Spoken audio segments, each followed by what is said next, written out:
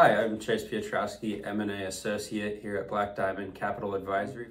And today we're going to talk about how you can set yourselves apart as a buyer, especially in this market with limited businesses for sale.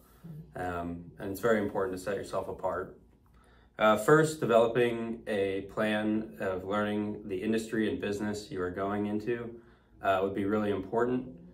Sellers are more inclined to trust someone that has a knowledge of their business and they feel they can turn over to, that has good experience. Next is building that trust with that seller. Sellers are less inclined to do business with someone they feel can't take their business to the next level or can't execute their vision.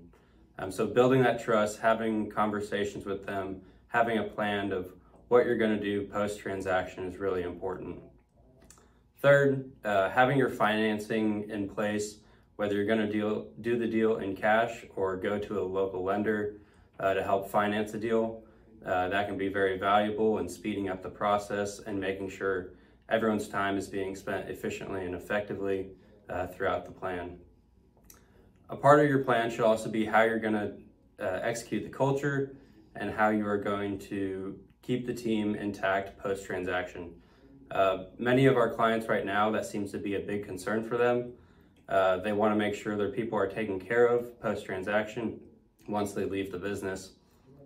So having a plan, ensuring that these people will be taken care of post-transaction is really important. If you have any other questions or need to have a buy-side engagement that you want help with, don't be afraid to reach out to us here at Black Diamond and we can help put together a plan for you.